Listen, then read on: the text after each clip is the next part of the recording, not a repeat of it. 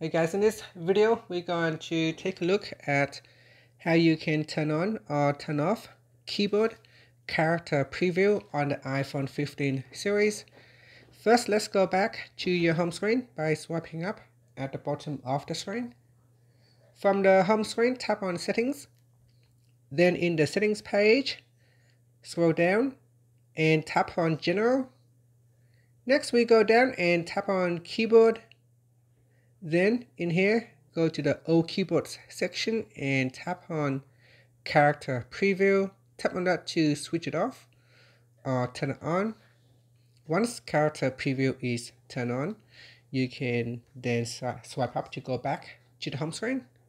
Now I'm going to open up the Notes app so that I can launch the keyboard. And from here you can see every time I tap on the keyboard character, it will pop up with a preview.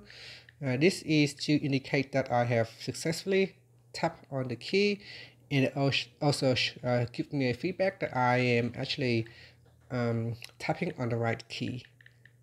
And that's it. If you switch it off, then when you type, it will not show that pop-up.